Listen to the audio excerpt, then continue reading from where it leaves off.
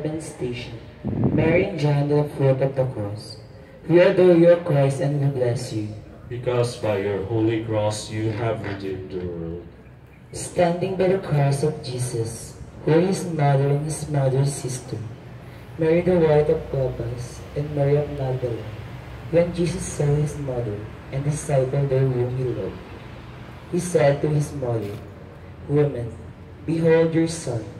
Then he said to the disciple, Behold your mother. And from the hour the disciple took her into his home. Prayer. Dear Jesus, we offer our reconciliation. We want to imitate Mary and John. She lived with you at Nazareth, and even when you lived to preach, she hovered above.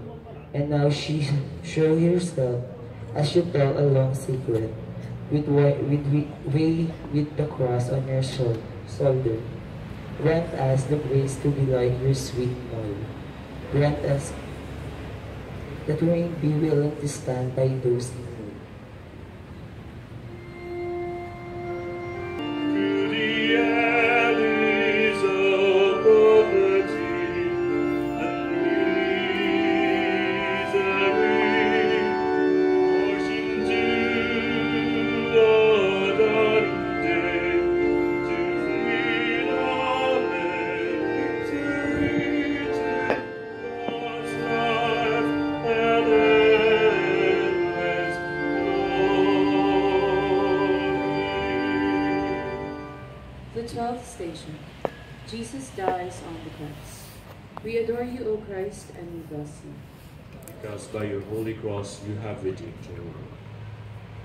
It was now about noon, and darkness came over the whole land until 3 in the afternoon, because of an eclipse of the sun.